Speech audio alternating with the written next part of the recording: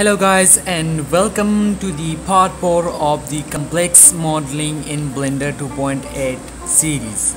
So in this series we model some complex shapes and some complex objects. So if you haven't watched the part 1, 2 or 3, then the link of these are in the description, so you can watch it from there.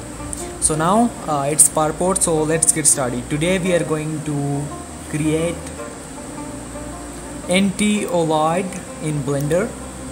So it's a kind of like complex shape. So now let's get started. So it's really easy.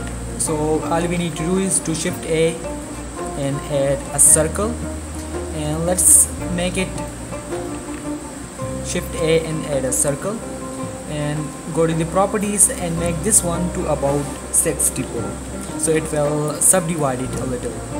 And one more thing we need to do is to enable an add-on in the preference, which is built on from Blender, named as loop tool.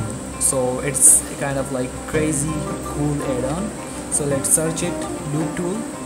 So as you can see, I already enable it, and let's save it from there and close it. So now we need to go to the edit mode, select all, and shift D, and then grab it at X, and we need to grab it at X at 1. Okay, so give it value 1, and let's enter it. And now let's rotate it with 90° at X direction. So this is the shape of our Anti Oloid. Okay, so let's select it and go to the edit mode, select all, and right click there and make this one to bridge.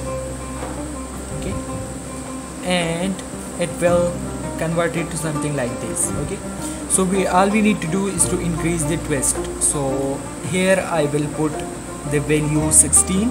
Okay, so if I edit, it will not work, it will look something weird. Sometime it work and sometime not. So if it not work, then we need to put a minus there. So before 16 we need to put a minus and then enter it, and boom, as you can see, we get this kind of amazing shape. Okay, so that's it for the video. If you like the video, then give me a like, and also subscribe the channel for supporting me. So thank you so much for watching, and for now, bye.